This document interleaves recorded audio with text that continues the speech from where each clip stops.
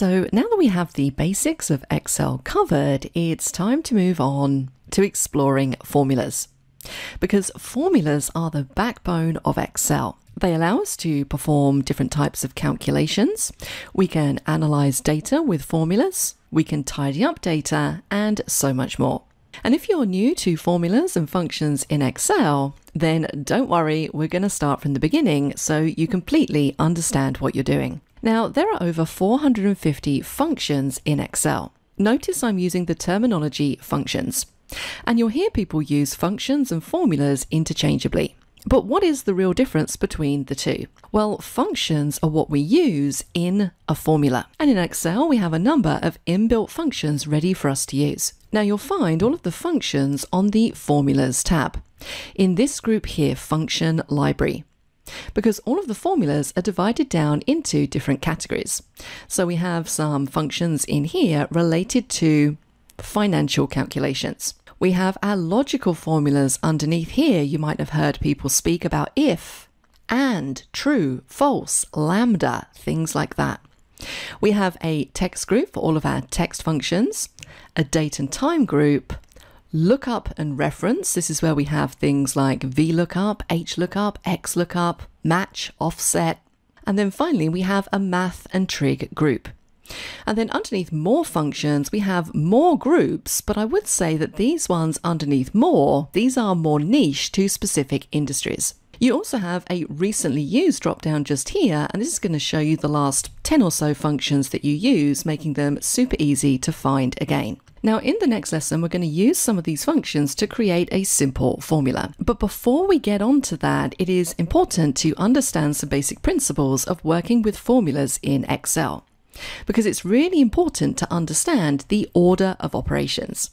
And this lesson is probably going to take you all the way back to your maths lessons at school. Notice I have written out here in the spreadsheet BODMAS and PIDMAS. Now, the reason why I have both of these is because in different countries, different terminology is used.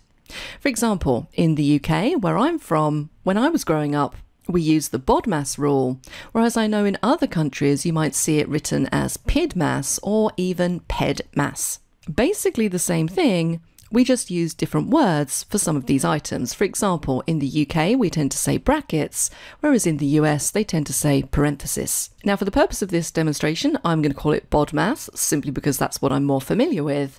And if you're not familiar with the BODMAS rule, let me show you how this works, because this carries through all Excel formulas. Now, it might be I have a series of numbers in a cell. So let's say I've got 6 and I've got 3. Now, if I wanted to add these two numbers up, in Excel, that's a very simple calculation. Now, we need to tell Excel that we're doing a calculation. So we do that by typing equals into the cell. Now, I could type 6 plus 3 and hit enter. That's going to work and give me the correct result. Now, when we type numbers directly into the formula, we call this hard coding. Hi, from everyone at Simon Says It. We hope you're enjoying this training lesson. Please like this video to show your support for the channel. If you want to take your learning further, earn a certificate for this course, and gain access to over 200 courses ad-free, click up there and go to simonsaysit.com. Thanks for watching, and back to the course.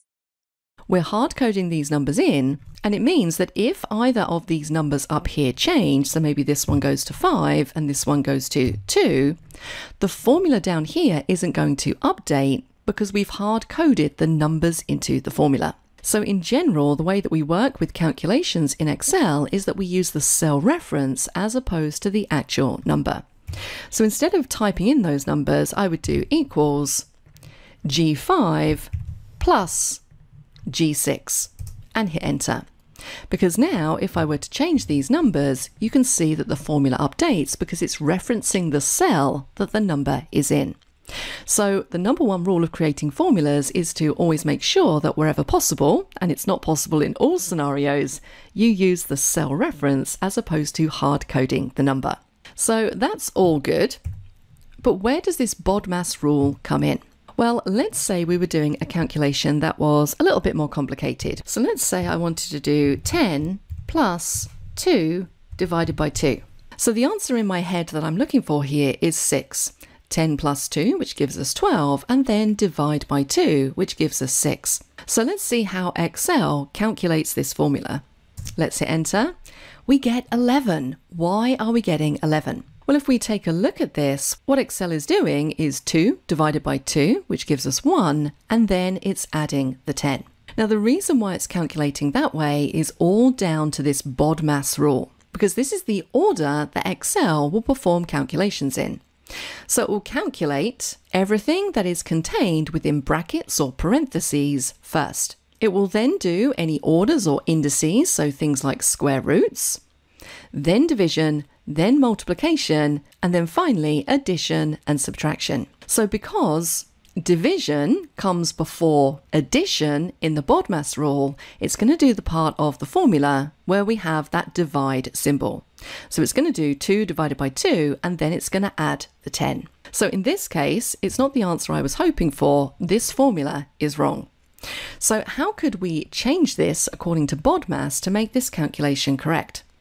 Well, what we could do is we could add brackets and let Excel know which part of that formula we want it to calculate first. So I could type it like this instead. We can say equals, let's open a bracket. I want it to do 10 plus 2. First of all, we can close the bracket, and then I want it to divide by 2. So according to BODMAS, it's going to do what's in brackets first, and then it's going to do the division, and that then gives us the correct answer. So this is the basic principle that runs through all Excel formulas. And it's really important to get your head around this before you move on to starting to use Excel functions and building out your own formulas. And another thing to note when you're working with formulas in Excel is that if you want to do an addition, we use a plus, a minus is a dash, a multiplication is the asterisk symbol, and division is a forward slash. So the order of operations, a really important point to get your head around before you move on to more complex calculations. Congratulations on reaching the end of this training video. Continue your training in Excel 365 for beginners with the next video in the series by clicking over here. For more related training videos, click over here to watch this popular playlist of free learning resources. To see more videos like this one, click below to subscribe.